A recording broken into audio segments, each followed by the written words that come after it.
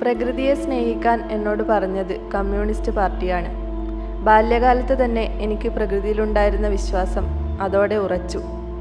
Party പറഞ്ഞത് ചുറ്റുപാടുകളെ വിശ്വസിക്കണമെന്നാണ്. ചുറ്റുപാടുമുള്ളത് കണ്ണെത്താതെ കിടക്കുന്ന കൈപ്പാടും പുഴയും നീർത്തടങ്ങളും കണ്ടൽക്കാടുകളുമാണ്.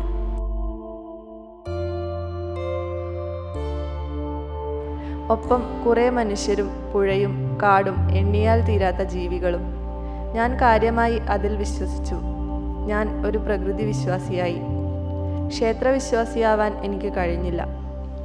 നമ്മുടെ രാഷ്ട്രീയ പാർട്ടികൾ ഒരു കാലത്തും പരിസ്ഥിതി അനുകൂല തീരുമാനങ്ങൾ കർശനമായി എടുത്തിട്ടില്ല എന്ന് എനിക്ക് തോന്നുന്നു. അങ്ങനെ ആയിരുന്നെങ്കിൽ കേരളം ഇന്നത്തെ അവസ്ഥയിൽ എത്തുമായിരുന്നില്ലല്ലോ. തിരുവനന്തപുരം മുതൽ കാസർഗോഡ് വരെ ചവിട്ടി നടന്നിട്ടാണ് ഞാനിത് പറയുന്നത്. നാളെ നമ്മുടെ മക്കളുടെ ശരീരത്തിൽ സൂര്യൻ്റെ പൊള്ളലേൽക്കാതിരിക്കാൻ, കാറ്റടിച്ച് ഒരു നാട് മുഴുവൻ ഇല്ലാതാവാതിരിക്കാൻ എല്ലാ പുഴയോരങ്ങളിലും നാടിൻ്റെ കാവൽക്കാരായി ഉപ്പൂറ്റിയും നക്ഷത്രക്കണ്ടലും പ്രാന്തൻ കണ്ടലും മച്ചിത്തോലും ഉണ്ടാകണം.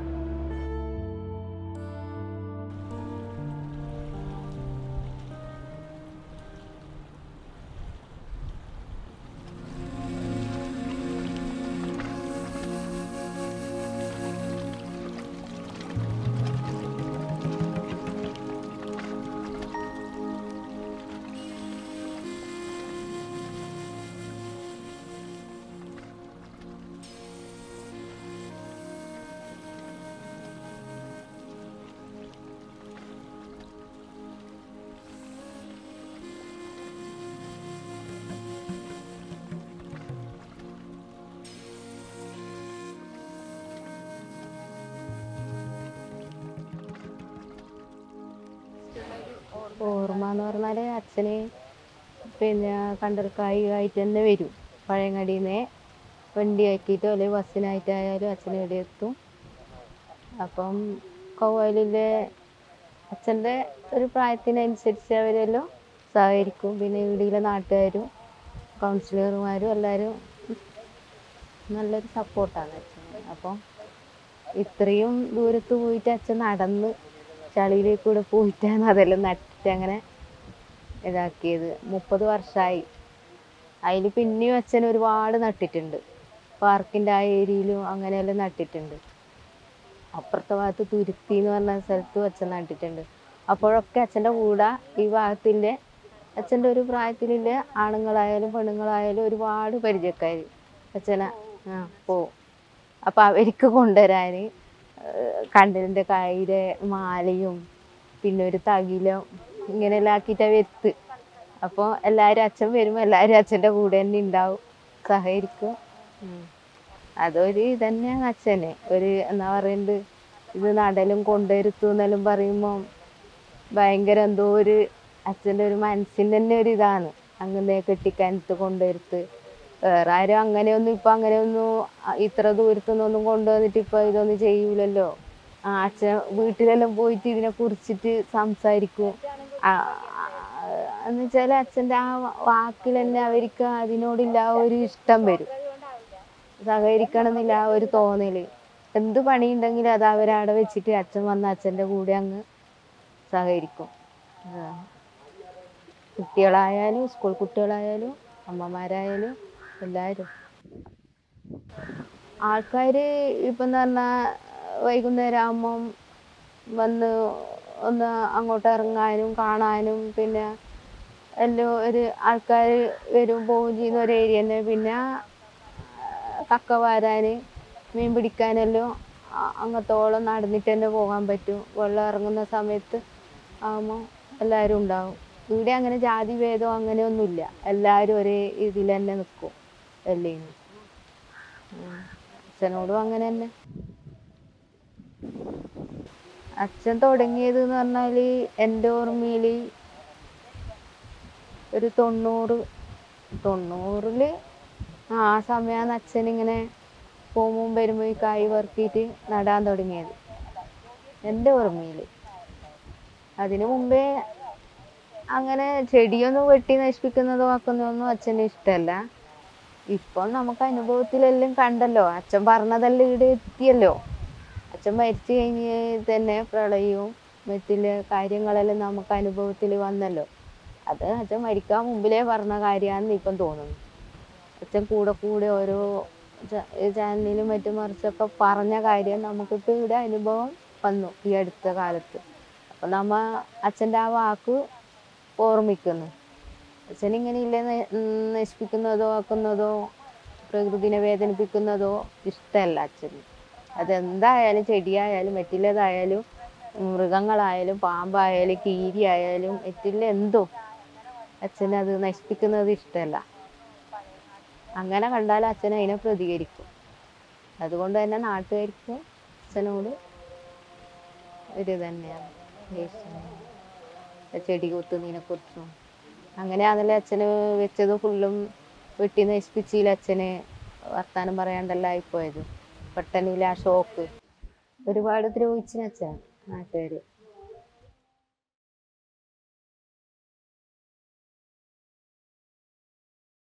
പരിസ്ഥിതി ബോധനശാസ്ത്രം എന്ന് പറയുന്ന കാര്യം സൈദ്ധാന്തികമായി തന്നെ നമ്മുടെ പാഠപുസ്തകത്തിനകത്ത് ദുർബലമാണ്.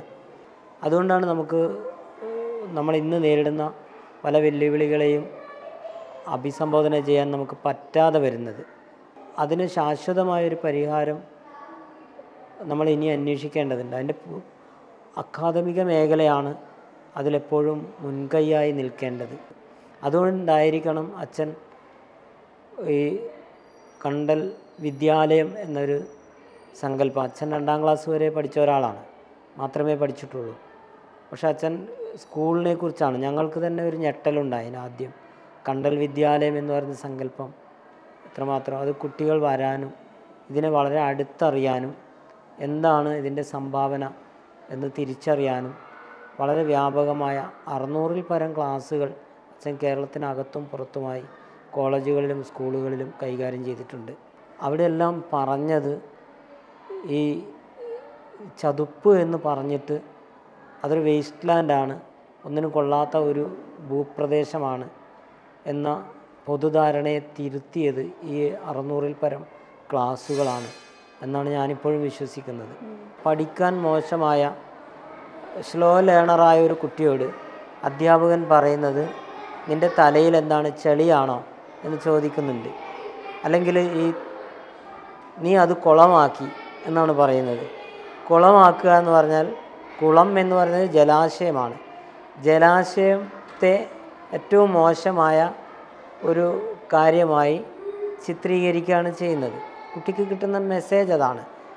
പേന എഴുതാൻ മോശമായാൽ ഇത് കൊണ്ടുപോയി തോട്ടിൽ കളയൂ എന്ന് പറയുന്ന, തോട് ഇങ്ങനെയുള്ള സാധനം കളയാനുള്ളൊരു സ്ഥലമാണെന്നും അതിന് പകരം തോടുകൾ ഭൂമിയുടെ ഞരമ്പാണ് എന്നും ഈ നീർച്ചാലുകൾ വളരെ പ്രധാനപ്പെട്ടതാണെന്നും നമ്മൾ ജീവിക്കുന്നത് കേരളം പോലൊരു സംസ്ഥാനം ഒരു കോസ്റ്റൽ സംസ്ഥാനമാണെന്നും ഒരു തീരദേശ സംസ്ഥാനമാണെന്നും ഇന്ത്യയുടെ കടൽ തീരത്തിൻ്റെ 10% നമ്മുടെ കയ്യിലാണെന്നും ഉള്ള ബോധ്യം പലപ്പോഴും നമുക്ക് കുട്ടിയിലേക്ക്, വരുന്ന തലമുറയിലേക്ക് കൈമാറാൻ പറ്റുന്നില്ല. നമ്മുടെ സോയിൽ കണ്ടൻറ്റിൻ്റെയൊക്കെ പഠനത്തെ ഉപയോഗപ്പെടുത്തി കണ്ടലുകളുടെ പ്രസൻസ്, സാന്നിധ്യം കടൽ തീരത്തുണ്ടാക്കി എടുക്കണമെന്നുള്ളതിൻ്റെ പാഠമാണ് സുന്ദർബാനും ഭിത്തർക്കനികയും.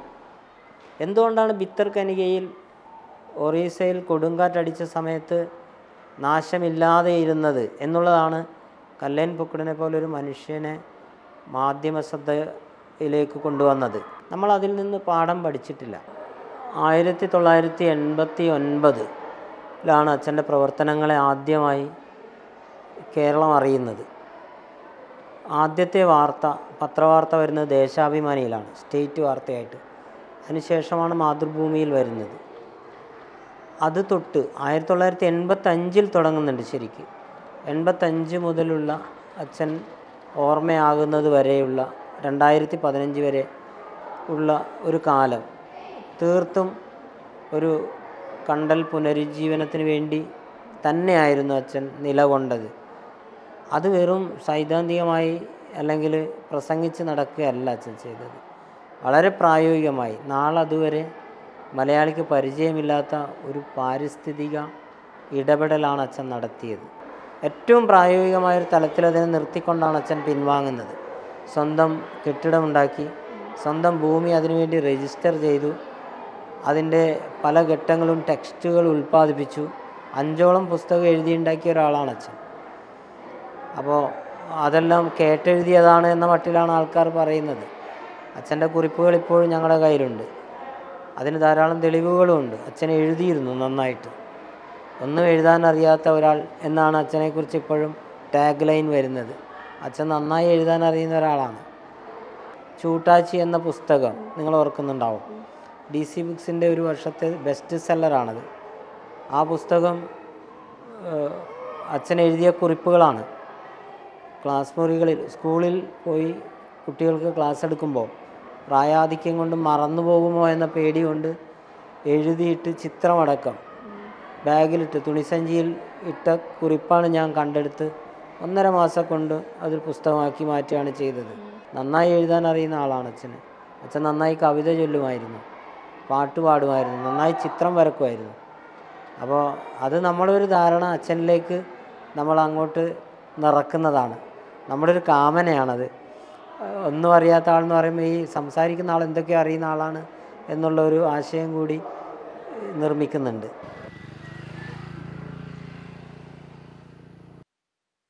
ഇന്ത്യക്കകത്തും പുറത്തുമായി പല സ്കോളേഴ്സും വന്നു പോയൊരു വീടാണത്.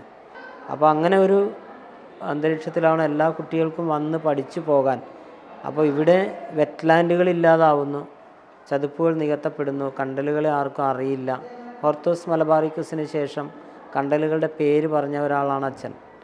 ഹോർത്തൂസ് മലബാറിക്കസിൽ കണ്ട പേരുകൾ പിന്നീട് കേരളം കേൾക്കുന്നത് അച്ഛനിൽ നിന്നാണ്.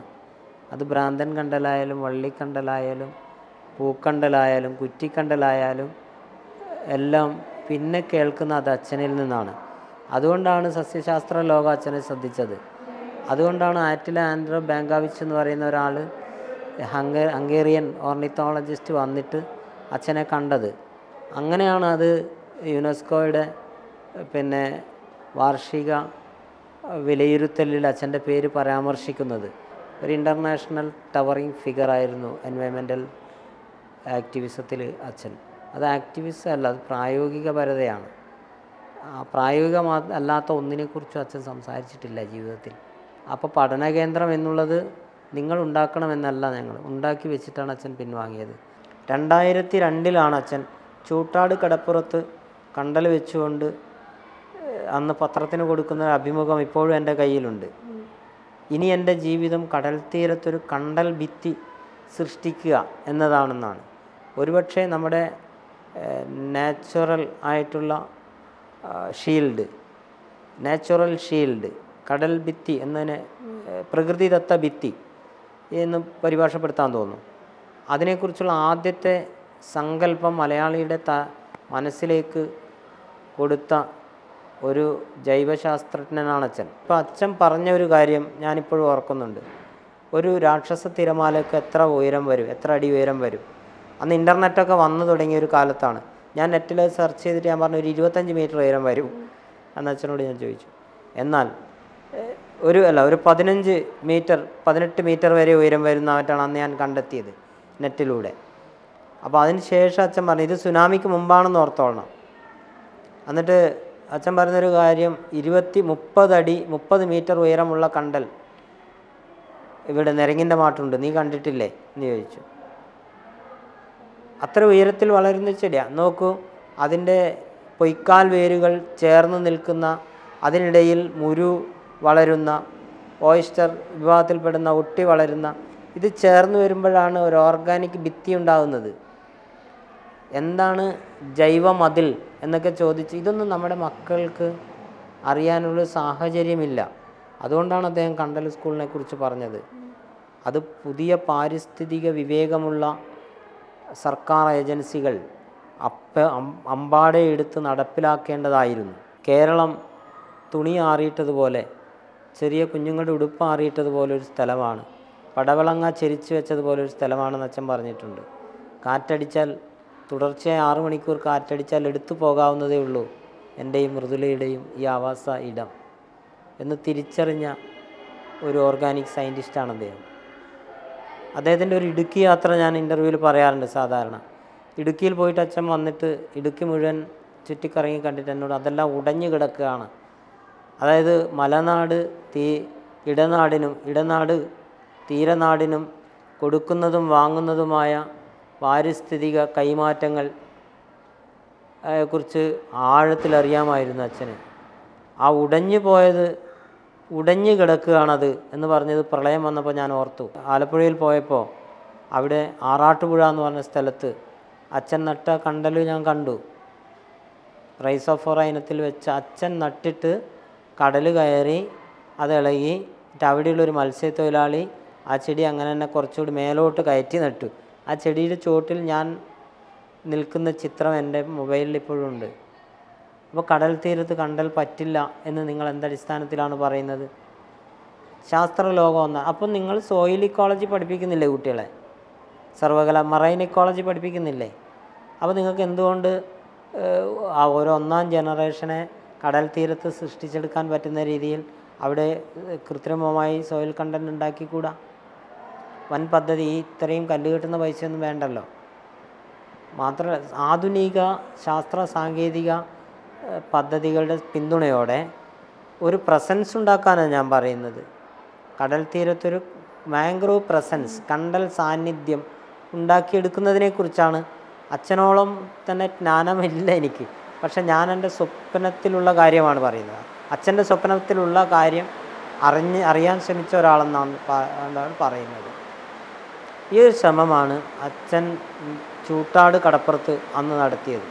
ഇപ്പോഴതിൻ്റെ തുടർച്ച അനിയനൊക്കെ ചെയ്യുന്നുണ്ട്.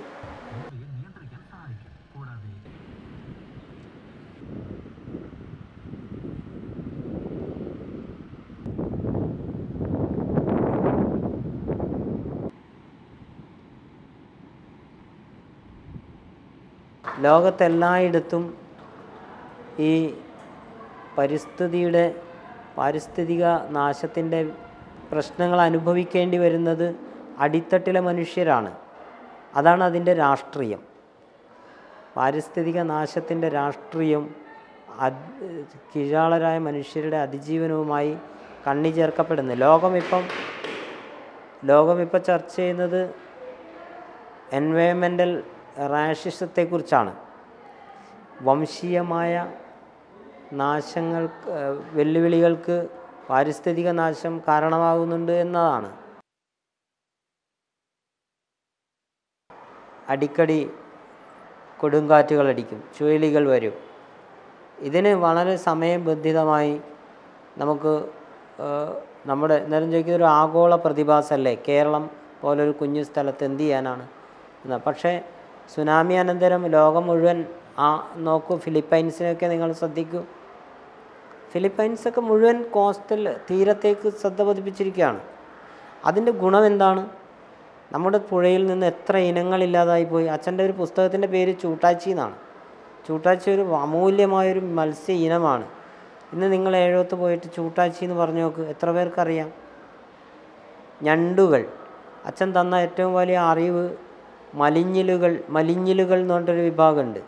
മലിഞ്ഞിലുകൾ അതിൻ്റെ ബ്രീഡിങ് നടക്കുന്നത് കുന്നിന് മുകളിലാണെന്ന് അച്ഛൻ പറഞ്ഞപ്പോഴാണ് ഞങ്ങൾ അറിഞ്ഞത്.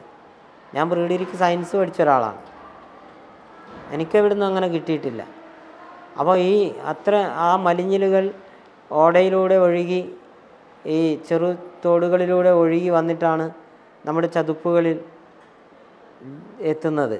അച്ഛൻ ചോദിച്ചൊരു ചോദ്യം, നിങ്ങൾ ചെമ്മണ്ണ് കൊണ്ടുവന്നിടുമ്പോൾ അവിടെയുള്ള നിരവധി ചെറു പീച്ചാളികൾ എന്ന് ഞങ്ങൾ പറയും, ചെറു ഞണ്ടുകൾ, കോസ്റ്റൽ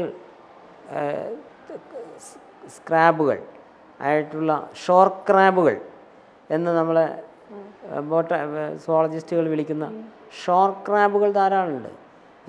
ഫിദൽ സ്ക്രാബ് പോലെ ഇങ്ങനെ കാലിങ്ങനെ അനക്കുന്ന പരപ്പാണത്. അതിങ്ങനെ പരന്ന് കിടക്കുകയാണ് ചുവന്ന കാലുമായിട്ട്. ഞങ്ങളതിനെയൊക്കെ ചുട്ട് ചമ്മന്തിയാക്കി കഴിച്ചിട്ടുണ്ട് കുട്ടിക്കാലത്ത്. ദാരിദ്ര്യത്തിൻ്റെ ഞാറുണ്ട എന്ന് ഞങ്ങൾ വിളിക്കുന്ന കൈത്തണ്ട വലിപ്പമുള്ള, ഞാൻ പല ഇൻ്റർവ്യൂവിലും പറഞ്ഞിട്ടുണ്ട്, വലിപ്പമുള്ള, അത് മാളത്തിലേക്ക് ഇട്ടുന്നിട്ട് പോകാം. ഞങ്ങൾ മാളം ക്ലോസ് ചെയ്യും, ടീനെ ഇങ്ങോട്ട് പിടിച്ചെടുക്കും, അടുപ്പിലിട്ട് ചുടും, ചുട്ടിട്ട് കാന്താരിയും ചേർത്ത് ഉപ്പും ചേർത്ത് ചതച്ചിട്ട് ആണ് ഞങ്ങൾ കഞ്ഞി കുടിച്ചിരുന്നത്. ഇത് വലിയ ബേസായിട്ടുള്ള കാര്യമാണ് അച്ഛൻ പറഞ്ഞത്. ഈ ഫിദിൽ സ്ക്രാബിനും അവിടെ മണ്ണ് കൊണ്ടിടുമ്പോൾ ഇത് കംപ്ലീറ്റ് ഇതിൻ്റെ ആവാസം ജീവിതം തകരും. ഇതാണ് ഈ കണ്ടലിൻ്റെ ഇല പതുക്കെ വലിച്ചു കൊണ്ടുപോയിട്ട് ഈ മാളത്തുനിന്ന്, അങ്ങനെയാണ് നമ്മുടെ പോഷകമൂല്യം, മണ്ണിൻ്റെ പോഷകമൂല്യം ഉയരുന്നത്. ഇതുണ്ടാക്കി വെക്കുന്ന മാളമുണ്ട്, വലിയ ആ മാളങ്ങളിലൂടെയാണ് ഓക്സിജൻ ഈ മണ്ണിലേക്ക് കയറുന്നത്. അതാണ് പിന്നീട് ആ മണ്ണിൽ ഇത് ഈ കണ്ടൽ വേരുകൾക്കിടയിലാണ് ഈ നമ്മുടെ ചെമ്മീൻ കടലിലാണ്, മലിഞ്ഞിൽ കുന്നിലാണ് ബ്രീഡ് ചെയ്യുന്നതെങ്കിൽ ചെമ്മീൻ കടലിലാണ് ബ്രീഡ് ചെയ്യുന്നത്. ഇതിൻ്റെ ഒരു റിലേഷൻ നോക്ക്. അതിങ്ങനെ പാഞ്ഞ് വന്നിട്ട് ഈ മുട്ട ഒഴുക്കിൽപ്പെടാതെ ചെമ്മീൻ ലാർവകളെ ഈ ഉപ്പൂറ്റിയുടെ ശ്വസന വേരുകൾക്കിടയിൽ ഒഴുക്കിൽപ്പെടാതെ അതിൻ്റെ വളർത്ത് കേന്ദ്രമായി പ്രവർത്തിക്കുകയാണ്. അവിടെയാണ് നമ്മുടെ പിന്നെ ദേശങ്ങൾ തേടി വരുന്ന കിളികൾ എന്നാണ് അതിന് പറയുക, ദേശാടന കിളികൾ വന്ന് ഈ ഭ്രാന്തൻ കണ്ടലിൻ്റെ മുകളിൽ കൂട് വെച്ചിട്ടുണ്ടാകും. അവർ വിസർജിക്കും താഴേക്ക്. അപ്പോൾ ഈ കണ്ടലിൻ്റെ ഇല മൃദുല കണ്ടിട്ടുണ്ടോ? വളരെ വെയിറ്റുള്ള സാധനമാണ് അത്. വളരെ തിക്കാണ് അത്. ഒരു ഇലക്ക് ഗ്രാമുകൾ തൂക്കമുണ്ടാവും. അത് വീണടിഞ്ഞിട്ട് അതിന് മേലെ ഈ വിസർജ്യം വീഴും. അതിങ്ങനെ വീണുകൊണ്ടേയിരിക്കുമല്ലോ. അങ്ങനെ രൂപപ്പെടുന്ന മൃദുല, അങ്ങനെ രൂപപ്പെടുന്ന ഒരു പ്രകൃതിദത്ത മെത്ത, മൃദുലമായൊരു മെത്ത. ആ മെത്തയാണ് പ്രളയജലത്തെ പിടിച്ചു വെക്കുന്നത്. മില്യൺ കണക്കിന് ലിറ്റർ വെള്ളത്തെ പിടിച്ചു വെക്കാനുള്ള ശേഷിയുണ്ട്. ഇത് നമ്മുടെ തീരകവചങ്ങളിൽ നിന്ന് ഒഴിവാക്കപ്പെടുമ്പോഴാണ് വെള്ളം കടൽ സ്വീകരിക്കാതെ വരുമ്പോൾ ഈ വെള്ളം പിടിച്ചു വെക്കുന്നത്.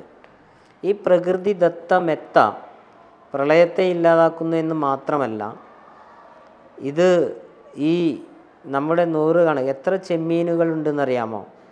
നമ്മുടെ വടക്കേ മലബാറിലെ പുഴയിൽ ഞാൻ നേരിട്ട് കണ്ടിട്ടുള്ള, ഞാൻ കുട്ടികളോട് ചോദിച്ചു എത്ര തരം ചെമ്മീനുകളുണ്ട്. ചൂടൻ ചെമ്മീനുണ്ട്, തെള്ളിച്ചെമ്മീനുണ്ട്, മുണ്ടച്ചെമ്മീനുണ്ട്, കാരച്ചെമ്മീനുണ്ട്, വെള്ളച്ചെമ്മീനുണ്ട്, കൂളിച്ചെമ്മീനുണ്ട്. ഈ ചെമ്മീനുകളെല്ലാം ഇതിനകത്താണ് വളരുന്നത്. അതിൻ്റെ തീറ്റപ്പാടമാണത്. ഈ ഉപ്പൂറ്റിയുടെ അബ്സീനിയ എന്ന് നിങ്ങൾ വിളിക്കുന്ന ഉപ്പൂറ്റിയുടെ പെൻസിൽ വേരുകൾ, ശ്വസന വേരുകൾ, കണ്ടലുകളുടെ, ഇന്നലെ കുട്ടികളോട് ഞാൻ ചോദിച്ചു, വേര് എല്ലാ ചെടിയുടെയും വേര് താഴോട്ട് വളരുമ്പോൾ കണ്ടലിൻ്റെ വേര് മേലോട്ടാണ് വളരുന്നത്. ഈ വേരുകൾക്കിടയിലാണ് ഈ ലാർവകൾ, ഈ ചെമ്മീൻ കുഞ്ഞുങ്ങൾ ഒഴുക്കിൽപ്പെടാതെ വളരുന്നത്. അപ്പോൾ എത്ര തലത്തിലേക്ക് വികസിക്കുന്നതാണ് ഇതിൻ്റെ പാരിസ്ഥിതിക ധർമ്മം. അതുകൊണ്ട് ഇപ്പോൾ ലോകം ചർച്ച ചെയ്യുന്നത് കണ്ടൽ ഇക്കോണമിയെക്കുറിച്ചാണ്. കണ്ടൽ മാംഗ്രൂവ് ഇക്കോണമി, അത് പ്രദാനം ചെയ്യുന്ന ലോകത്ത് മറ്റേത് വനവ്യവസ്ഥ നൽകുന്നതിനേക്കാൾ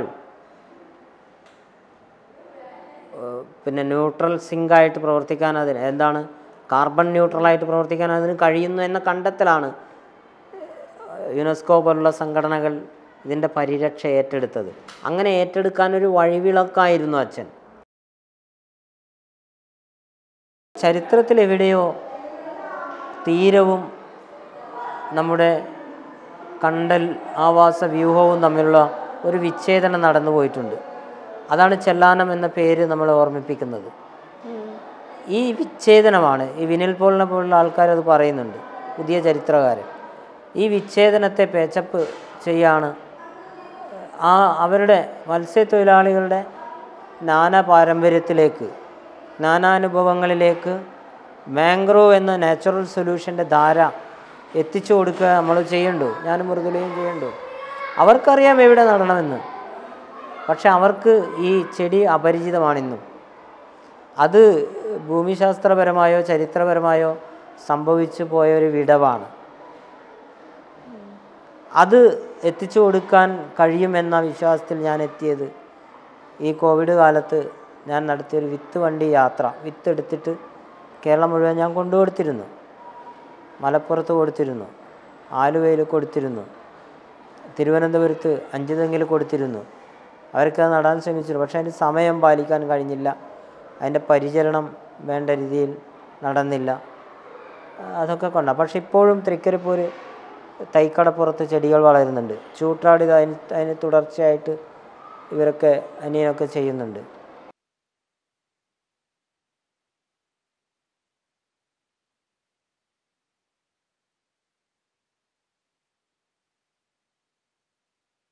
എന്നെ പ്രസവിക്കുന്ന സമയത്ത് അച്ഛൻ ജയിലിലായിരുന്നു. 3 തവണ അച്ഛൻ ജയിലിലടക്കപ്പെടുന്നുണ്ട്. അന്ന് അടക്കപ്പെടുന്നത് അവിടെയുള്ള ഭൂമിയിലെ ഭൂമിയുടെ ചെമ്മീൻ പണത്തിനൊക്കെ വേണ്ടിയിട്ടുള്ള അവിടുത്തെ ഭൂമിയുടെ ഈ മനുഷ്യർക്ക് ഭൂമിയിലെ മേലുള്ള അവകാശവുമായി ബന്ധപ്പെട്ട സമരങ്ങളിൽ നിന്നതുകൊണ്ടാണ്. ആ സമരത്തിൻ്റെ ഭാഗമായിട്ടാണ് 7ാം സമരം ഉണ്ടാകുന്നത്. എൻ്റെ ഒരു ഓർമ്മ എന്ന് പറയുന്നത് നമ്മുടെ കാർഷിക പോരാട്ടങ്ങളിൽ ഇപ്പോഴും ഇൻവിസിബിളാണ് 7ാം സമരം. ഇപ്പോഴും ദൃശ്യമല്ല. അവർ പറഞ്ഞ പല പഠനങ്ങളിൽ അച്ഛൻ്റെ പേരൊക്കെ തെറ്റിച്ച് വലിയ ഗവേഷണ പ്രബന്ധങ്ങളിൽ എടുത്തു നോക്കിയിട്ടുണ്ട് ഞാൻ. അതിൽ 7ാം സമരത്തിൽ അച്ഛൻ്റെ പേരിന് പകരം വേറൊരു പേരാണ് അവർ വെച്ചിരിക്കുന്നത്. പാർട്ടിയുമായി അകലുന്നത് പിന്നെ 2 മുറികളിൽ കിടക്കാൻ പറഞ്ഞതുകൊണ്ടാണ് എന്നുള്ള നിലയിലാണ് വ്യാഖ്യാനിക്കപ്പെടുന്നത്. അതിനകത്ത് ജാതീയമായ വിവേചനങ്ങളൊക്കെ സത്യമാണ്. പക്ഷേ അച്ഛൻ വളരെ അടിസ്ഥാനപരമായി ഉള്ള പ്രശ്നങ്ങളിൽ ഭൂമിയുടെ അവകാശത്തെ സംബന്ധിച്ച് അവർക്ക് കിട്ടേണ്ട കൺസേണിനെ കുറിച്ചൊക്കെയാണ് പറഞ്ഞുകൊണ്ടാണ് അകലുന്നത്. ഈ ചതുപ്പുകളും പുറമ്പോക്കുകളുമായി ജന്മിമാർ കൈയടക്കി വെച്ചിരിക്കുന്ന ഭൂമിയുടെ അവകാശവുമായി ബന്ധപ്പെട്ട് നടത്തിയ, അവരോടൊപ്പം തോൾ ചേർന്ന് നിന്ന് നടത്തിയ സമരമുഖത്ത് നിന്ന് വന്ന് തീവ്രമായ സമരത്തിൻ്റെ അനുഭവങ്ങളുടെ ഒടുക്കം ഭൂമിയുടെ മേലെ അല്ലെങ്കിൽ പിന്നെ ഇതിൻ്റെ വരുമാനത്തിലൊരു ഭാഗം അവർക്ക് കിട്ടണമെന്നത് കിട്ടിയിട്ടില്ല. അങ്ങനെ അവിടെയും അച്ഛനെ ഉൾപ്പെടുന്ന സാമൂഹ്യ വിഭാഗം മാറ്റി നിർത്തപ്പെട്ടപ്പോണ്ടായ നിരാശയിൽ നിന്നും അതിൻ്റെ ഉൾക്കാഴ്ച അതെന്തുകൊണ്ടാണെന്ന് വെച്ചാൽ അതിൻ്റെ ഇപ്പോൾ ഇന്ത്യൻ പരിസ്ഥിതി പ്രസ്ഥാനത്തിൻ്റെ പിന്നെ ഐക്കണായി മേധാ പട്കർ മാറുന്നത് പോലെയും നർമ്മദയിലെ ആദിവാസികൾ ഇൻവിസിബിൾ ആകുന്നത് പോലെയുള്ള ഒരു കാര്യം ഇവിടെയുണ്ടായി. ഇവിടെ സമരം നടത്തിയ മേലാളരായ ആൾക്കാർ അതിൻ്റെ ഐക്കണായി വരികയും ഇവർക്ക് ഗുണം കിട്ടാതെ വന്നപ്പോഴുണ്ടായ ഒരു വൈരുദ്ധ്യത്തിൽ നിന്നാണ് അദ്ദേഹത്തിൻ്റെ അകൽച്ച തുടങ്ങുന്നത്. ഞാൻ ഇഷ്ടപ്പെട്ടത് 2ഉം എനിക്ക് അന്യമായി എന്ന് അദ്ദേഹം വിലപിക്കുന്നുണ്ട്. ഇഷ്ടപ്പെട്ട 2, ഒന്ന് പാർട്ടിയും മറ്റേത് സമുദായവുമാണ്. 2ഉം അന്യമായതാണ് അദ്ദേഹത്തിൻ്റെ സംഘർഷത്തിൻ്റെ അടിസ്ഥാനം. അതിപ്പോഴും നിലനിൽക്കുന്നുണ്ട് എന്നുള്ളതാണ് സത്യം. ആ യാഥാർത്ഥ്യം ഇപ്പോഴും നിലനിൽക്കുന്നുണ്ട്. അത് ഉൾക്കൊള്ളലിൻ്റെ ഉൾച്ചേർന്ന് പോകുന്നതിൻ്റെ വിമോചനത്തെ സംബന്ധിച്ച് ഈ ജനതയുടെ അടിസ്ഥാന ജനതയുടെ വിമോചനത്തെ സംബന്ധിച്ച കാര്യങ്ങളിൽ അവർക്കൊരു കൺസേൺ ഉണ്ടായിരുന്നില്ല എന്ന സങ്കടമാണത്. അത് ഇപ്പോഴും നിലനിൽക്കുന്നുണ്ട് ആ സംഭവം എന്ന് തന്നെയാണ് എനിക്ക് തോന്നുന്നത്. ഭൂമിയെ സംബന്ധിച്ച് ഭൂമിയുടെ ഉടമസ്ഥതയെ സംബന്ധിച്ചുള്ള വേവലാതികളിൽ നിന്നാണ് കണ്ടൽ വളർന്നു കഴിഞ്ഞാൽ പിന്നെ ആ സ്ഥലം നമുക്ക് നഷ്ടപ്പെടും. ജനങ്ങളുടെ ഒരു മാസമായിട്ട് കണ്ടൽ വിരുദ്ധമാക്കി തീർക്കുക, അതിൽ പ്രാദേശികമായ താല്പര്യങ്ങൾ വിജയിച്ചൊരു ഘട്ടത്തിലാണ് അതിൻ്റെ നാശം തുടങ്ങിയത്. അത് അച്ഛനെ വിഭ്രാന്തിയുള്ളൊരു മനുഷ്യനാക്കി മാറ്റുകയൊക്കെ ഉണ്ടായി. അച്ഛന് ചികിത്സിക്കേണ്ടി വന്നു ഇടക്കാലത്ത് ഇത് വെട്ടിയ സമയത്ത്. അന്ന് നട്ട 15,000-ഓളം വരുന്ന കണ്ടൽ ചെടികൾ, കോമത്ത് വണ്ടിൻ്റെ അത് അന്ന് ആറ്റില ബാങ്കോവിച്ച് വന്ന് കണ്ട ചെടികൾ, അത് വെട്ടിയത് അച്ഛന് ഒരു വിഭ്രാന്തിയോട്, മാനസിക വിഭ്രാന്തിയോട് അടുത്തു. അദ്ദേഹത്തിൻ്റെ സമനില നഷ്ടപ്പെടുന്നിടത്തേക്ക് കാര്യങ്ങളെത്തി. പിന്നീട് അതേ മനുഷ്യർ അച്ഛൻ്റെ സ്മൃതി ദിനം ആചരിക്കുന്നതും ഞാൻ കണ്ടു.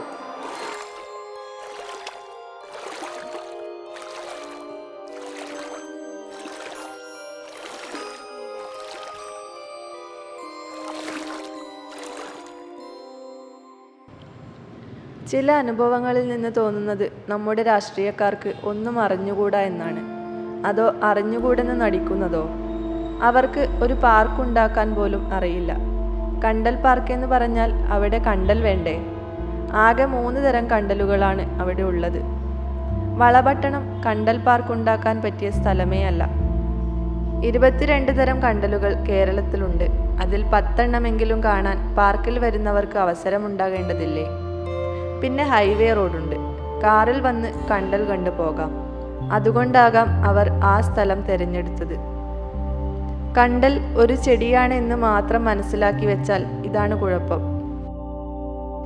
മണ്ണിലും ആകാശത്തിലും മരത്തിലുമായി ധാരാളം ജീവികളുണ്ട്. പുഴയിൽ ഒരു ജലധാര ഉണ്ടാക്കിയാൽ ലോകമില്ലാതായി പോകില്ല എന്നൊക്കെ വേണമെങ്കിൽ പറയാം. അച്ഛൻ്റെയും അമ്മയുടെയും കൈപിടിച്ച് പാർക്കിൽ വന്ന് പുഴയിലെ ജലധാര കൗതുകത്തോടെ കാണുന്ന കുഞ്ഞ് കടന്നു പോകുന്നത് കീഴെ മുകളിലേക്ക് വളരുന്ന ഉപ്പൂറ്റിയുടെ വേരും അതിനിടയിൽ വളരുന്ന മത്സ്യക്കുഞ്ഞുങ്ങളെയുമാണ്. ഇങ്ങനെ കണ്ടലുകളെക്കുറിച്ചും അതിൻ്റെ ആവാസ വ്യവസ്ഥയെക്കുറിച്ചും തെറ്റായ ഒരു സന്ദേശം പൊതുജനങ്ങൾക്ക് കിട്ടാൻ ഇത് ഇടയാക്കും.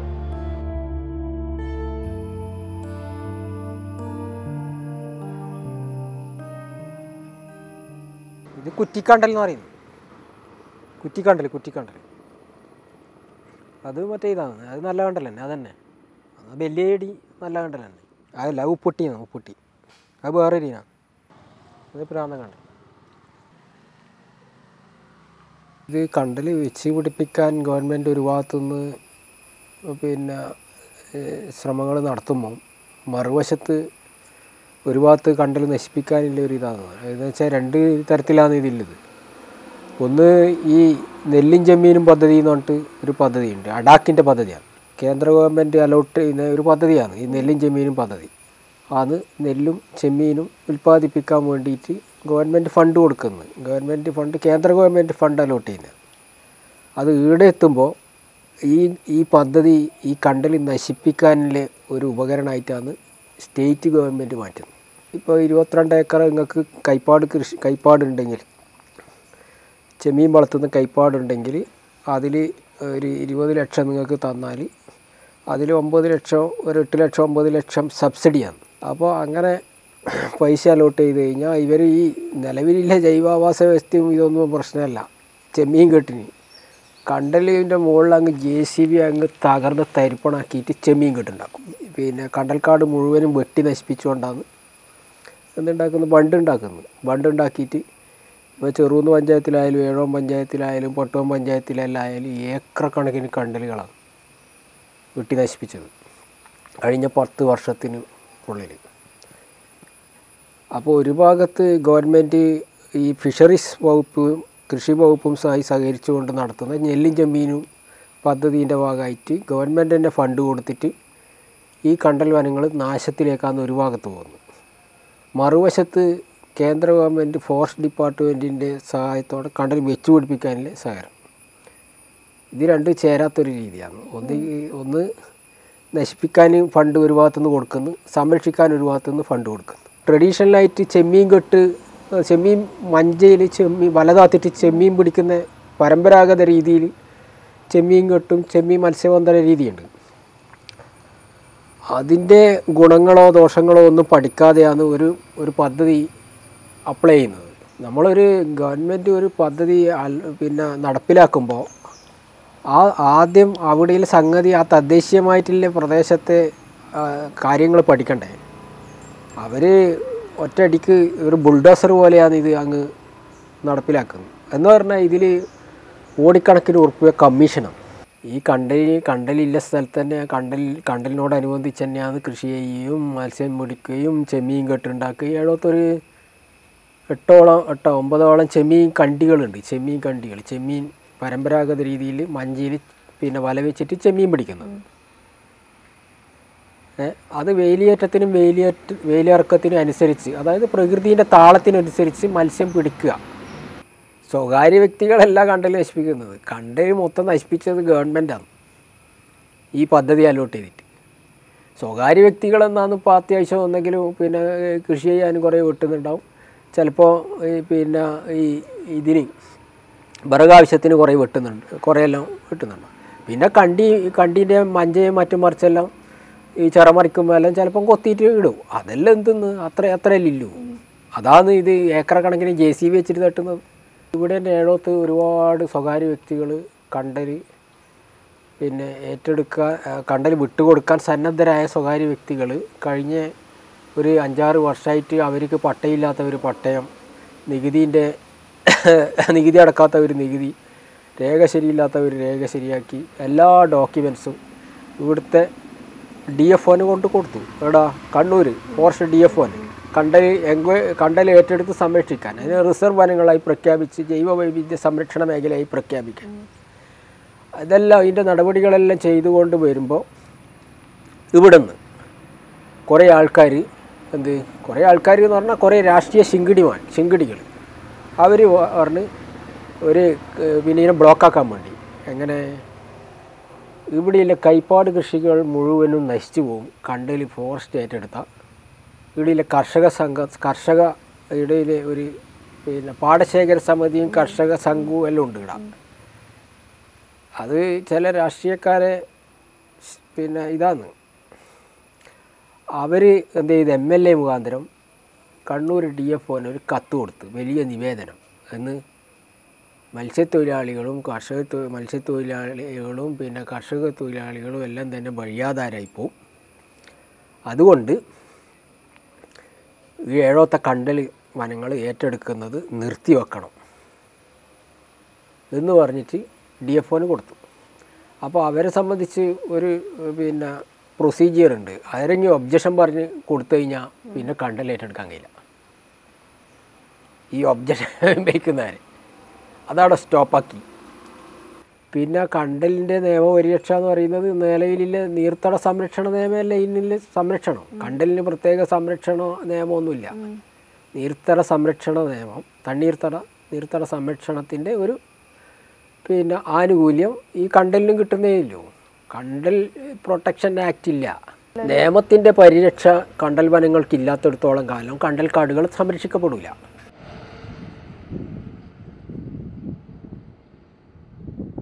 ഇപ്പോൾ ചൂട്ടാച്ചി എന്ന് പറഞ്ഞാൽ മുമ്പ് ഈ നമ്മളെ ഈ ചെമ്മീൻ കെട്ടിലെല്ലാം നമ്മൾ ഇറങ്ങിക്കഴിഞ്ഞാൽ ഇങ്ങനെ ചൂട്ടാച്ചി ഇങ്ങനെ ഇഷ്ടം പോലെ ഉണ്ടാവും. 2-3 തരം ചൂട്ടാച്ചിയുണ്ട്. ഒന്ന് മഞ്ഞ ചൂട്ടാച്ചി, ഒന്ന് അതിൻ്റെ വെള്ള നിറത്തിലില്ലേ, ഒന്ന് നല്ല മഞ്ഞയാണ്, ഒന്ന് മറ്റേ ഇതുണ്ടാവും വെള്ള നിറത്തിലില്ലേ. 2 തരത്തിലുണ്ട് ഇത്. ഈ ചൂട്ടാച്ചി എത്രയും ഉണ്ടാവും, ഇഷ്ടംപോലെ ചൂട്ടാച്ചിയും പയത്തിയുമാണ് ഏറ്റവും കൂടുതൽ. ഈ പയത്താനും ചൂട്ടാച്ചിയാണ് ഏറ്റവും കൂടുതലുണ്ടായാൽ ഈ ചെമ്മീൻ കെട്ടിൻ്റെ ഉള്ളിൽ. അതെ, നമ്മളിപ്പോൾ നമുക്ക് ചുറ്റുപാടിലെ മത്സ്യങ്ങളാണ് നമുക്ക് വേണ്ടത്, അല്ലാണ്ട് ഈ വിദേശ മത്സ്യങ്ങളല്ല. നമ്മളെ കാലാവസ്ഥക്കനുസരിച്ചിട്ടുള്ള മത്സ്യങ്ങളാണ് നമ്മളെ ചുറ്റുപാടിൽ നമുക്ക് വേണ്ടിയിട്ടുണ്ടാകുന്നത്. അല്ലാണ്ട് അങ്ങ് വിദേശത്ത് നിന്ന് കൊണ്ടുവരുന്ന മത്സ്യം വിലോപ്പി പോലെയുള്ള മത്സ്യങ്ങളെല്ലാം എമിഗ്രേറ്റ് ചെയ്ത കുറേ മത്സ്യങ്ങളാണ്. ഈ എമിഗ്രേറ്റ് ചെയ്ത മത്സ്യങ്ങൾ നമുക്ക് പിന്നെ ഒന്ന് അതിൻ്റെ നമ്മളെ തനത് മത്സ്യങ്ങളൊന്നും ഇല്ലാതാവും. അതൊന്നും മറന്ന് നമ്മളെ പ്രതിരോധശേഷി, നമുക്ക് ആരോഗ്യം കാര്യങ്ങളെല്ലാം ഉണ്ടാണെങ്കിൽ നമ്മളെ ചുറ്റുവട്ടത്തിലെ മത്സ്യങ്ങൾ തന്നെ നമുക്ക് വേണം. സ്മൃതി മണ്ഡപമോ കാര്യങ്ങളൊന്നും അവരൊന്നും ചെയ്തിട്ടൊന്നുമില്ല. അത് ഞാൻ മനസ്സിലാക്കുന്നത് മൂപ്പർ ജനിച്ച ജാതിയാണെന്നാണ് അവിടെ പ്രശ്നം. ഒരു പട്ടികജാതിക്കാരനായിപ്പോയി എന്നുള്ളത് കൊണ്ടാണ് അത് ചെയ്യാതിരിക്കുന്നത്. അത് നമുക്കായിരിക്കാം പച്ചയായിട്ട് മനസ്സിലാവാതെ. എന്നിട്ട് വേണ്ടേ നിങ്ങൾ ആ സ്മൃതി മണ്ഡപത്തിൽ അവിടെ മഴയും ഇതെല്ലാം കണ്ടിട്ട് അത് നശിച്ചു അതിനൊരു ഇതില്ലേ, ഒരു ഷീറ്റ്, 4 തൂണ് ഒരു ഷീറ്റ് കൂട്ടാൻ എന്താ വലിയ പൈസ ഉണ്ടാവും. ഇതിനെ സംബന്ധിച്ച ഒരു ഡീറ്റെയിൽഡ് പ്രോജക്റ്റ് ഗവൺമെൻറ്റിന് സമർപ്പിച്ചിട്ട് 5 വർഷമായിട്ട് കഴിഞ്ഞു. മൂപ്പർ വെച്ച് പിടിപ്പിച്ച സംഗതി നിങ്ങൾ പറയുന്നത് മൂപ്പർ എവിടെയെല്ലാം കണ്ടു വെച്ച് പിടിപ്പിച്ച് അത് സംരക്ഷിക്കാൻ അത്രയധികം താല്പര്യമില്ല. സർക്കാരൊന്നും അല്ല ഇവിടെ ഇല്ലത്. നമ്മൾ വിചാരിക്കുന്നതല്ലേ അങ്ങനെ ഇത് വലിയ സംരക്ഷിക്കാൻ ഗവൺമെൻറ്റിന് ഭയങ്കര താല്പര്യമുണ്ട് എന്നല്ലോ. ഒരു താല്പര്യവും ഇല്ല ഗവൺമെൻറ്റിനൊന്നും. അത് ഇടതും പലതും എല്ലോനും കണക്ക് തന്നെയാണ്. അധികാരവും പണവും പൈസയും എല്ലാം ഇല്ലോൻ്റെ അടുത്ത് ഈ ഒന്നുമില്ലാത്ത പരിസ്ഥിതിക്കാരന് എത്രമാത്രം ഫൈറ്റ് ചെയ്ത് നിൽക്കുക. അങ്ങനെ ഇല്ലൊരു സമരവും കാര്യങ്ങളും എല്ലാം കുറേ ഭാഗങ്ങളിലും നടന്നില്ല എന്നും പറയണ്ട. ഇപ്പോൾ ഇവിടെ വളപട്ടണത്ത് പാർക്ക് വരുന്ന സമയത്ത് അതിനെതിരായിട്ട് സമരങ്ങൾ നടന്നു. സമരങ്ങൾ എല്ലാം കൃത്യമായി അടിച്ചമർത്താനും അതിനെ വഴിതിരിച്ചു വിടാനും ഇവിടെ ഗവൺമെൻറ് ഈ അധികാരവും പൈസയും ഇതെല്ലാം ഇല്ലവർക്ക് വലിയ പണിയൊന്നുമില്ല. പരിസ്ഥിതിക്കാരെ അധികാരികളായി മാറണം. അവരിയ്ക്കുന്നിടത്ത് പരിസ്ഥിതിക്കാർ വരണം. അതുകൊണ്ടാണ് ഞാൻ പറയുന്നത് ഗ്രീൻ പൊളിറ്റിക്സ് ഇവിടെ ഒരു ഹരിത രാഷ്ട്രീയം രൂപപ്പെടേണ്ടതായിട്ടുണ്ട്. രാഷ്ട്രീയം വേണ്ടാന്ന് പരിസ്ഥിതിക്കാർ പറയാൻ പാടില്ല. ഹരിത രാഷ്ട്രീയം ഇവിടെ ഉണ്ടാവണം. എല്ലാത്തിനോടുണ്ടത്. പക്ഷേ സസ്യങ്ങളോടൊരു പ്രത്യേക ഒരു തെങ്ങ് മുറിക്കുന്നതിൻ്റെ പേരിൽ ദിവസങ്ങളോളം ഒരാൾ നിശബ്ദനാകുക എന്ന് പറയുന്നത് ഒറ്റയടിക്ക്